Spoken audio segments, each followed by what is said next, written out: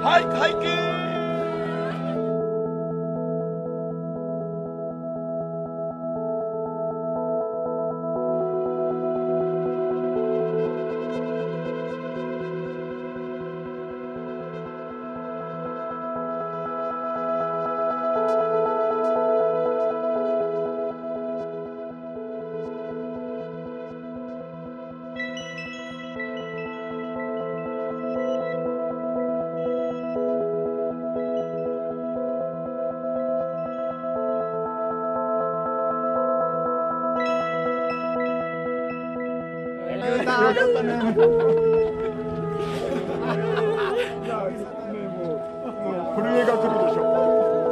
Oh, just so thrilled and felt so eerie, and had shakes. I just so surprised, and just something like I'd never experienced before, really. And just feeling like the change in the atmosphere, like being around all these people as well, and like kind of getting a sense of their experience too, and then hearing that countdown over there with the crew from Japan. So yeah, just so special.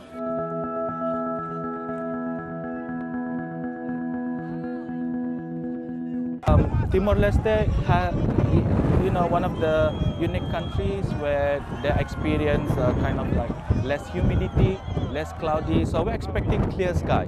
So that's why many of the international astronomers, they wish to converge here, and yeah, we're hoping that it's going to be a clear sky, and you can see it's clear now.